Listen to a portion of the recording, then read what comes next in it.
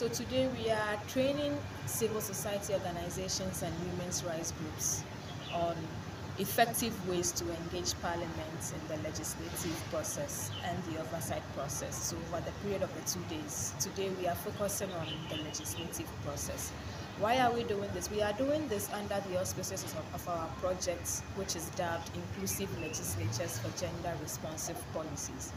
And what the project seeks to do is to support parliaments to be more responsive, more gender responsive in the passage of laws, budgets, etc., taking into account the needs and interest of women, children, and vulnerable populations.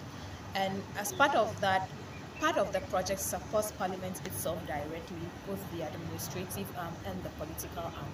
But also we support civil society organizations who work within the gender space, who work with women and children, to ensure that their input also finds expression in the work of Parliament. And so today, the groups that are gathered here, we are trying to take them through the best ways that they can engage Parliament, they can engage committees around lawmaking processes to ensure that as they also work with citizens groups, diverse groups of women, children, persons with disability, the input they get from the grassroots would find way into Parliament's work at the central level.